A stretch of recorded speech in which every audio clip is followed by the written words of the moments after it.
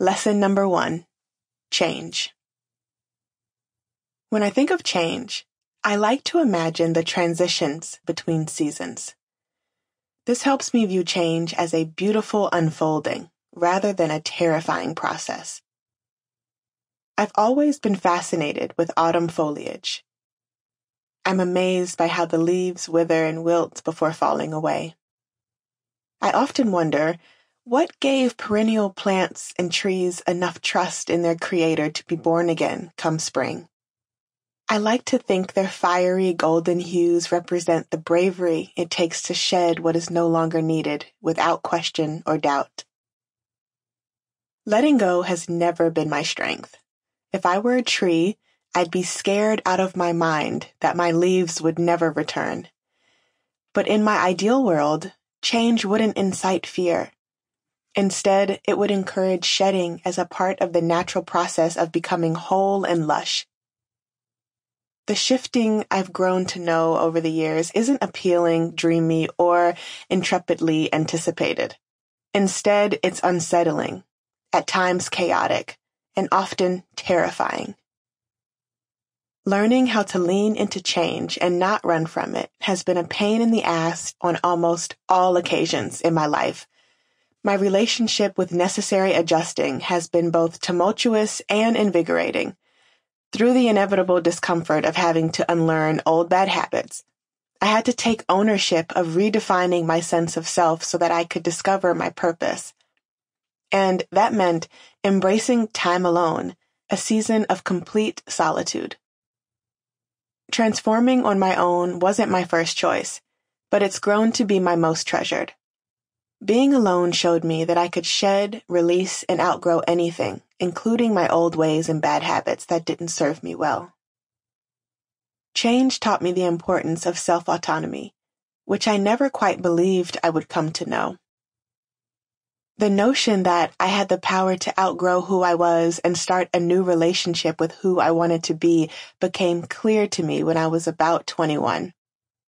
Even though it felt impossible, I wanted badly to reroute my life and find joy, but I didn't know where to start.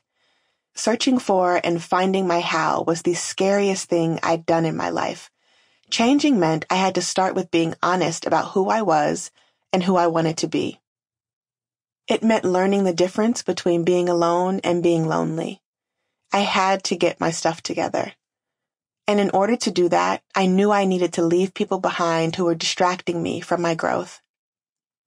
I had to start from scratch and acknowledge my roles in the cycles that I said I wanted to break. Committing to change meant challenges and trust, which stripped me of everything that I knew. It was the summer of 2011, and I was approaching my 22nd birthday. The DC metro area was oppressive and brutally hot. I'd just been fired from my first real job as an office manager, where I was making $18 an hour. I thought that I was rolling in dough. The gig was sweet and easy, but I wasn't a good employee.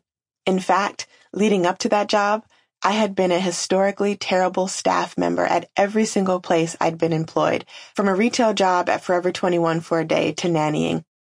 I often joke that I'm likely still used as an example of what not to be and do at staff meetings. I did not like working for anyone, families, corporations, or nonprofits. My attitude made that clear to my employers. I was miserable at work because I had no idea what I wanted to do or be in life, and that cluelessness made things stressful. I was overwhelmed with the pressure of having to figure it out. Having a boss and reporting to someone, punching a time card, and needing to be someplace that sucked the life out of me wasn't my first choice. It actually wasn't a choice at all. When I was 7, I looked at my Nana and said, "When I grow up, I want to work for myself so I can be with my family." Even as a child, I knew what I wanted my life to be, and it wasn't rooted in being an unhappy employee.